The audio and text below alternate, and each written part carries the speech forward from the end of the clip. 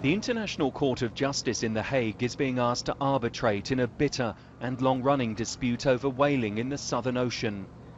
Australia argues it's time to stop the illegal and unnecessary slaughter of thousands of animals in the icy waters of the Antarctic.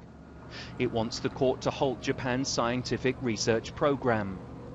Canberra alleges that it breaches international law, including the global moratorium on commercial whaling, and has no relevance to marine conservation.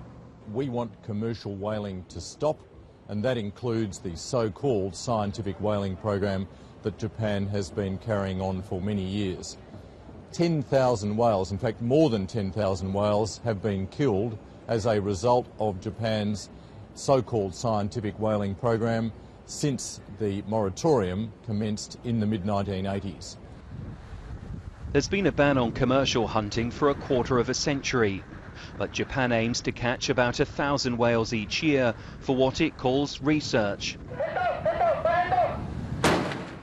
Professor Donald Rothwell from the Australian National University says the court could order Japan to scale back its whaling activities to the point where they're no longer viable. One of the key issues is that Article 8 of the Whaling Convention does say that scientific research is legitimate. So the court might be confronted with trying to put numbers around how many whales can legitimately be taken for scientific research and what numbers cannot. There's been a ban on commercial hunting for a quarter of a century, but Japan aims to catch about 1,000 whales each year for what it calls research. Officials in Tokyo also stress there are compelling cultural reasons behind the annual hunt. They also insist their whaling operations are ecologically sustainable.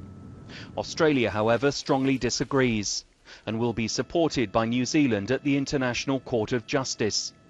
Experts say its decision will be legally binding. Phil Mercer, BBC News, Sydney.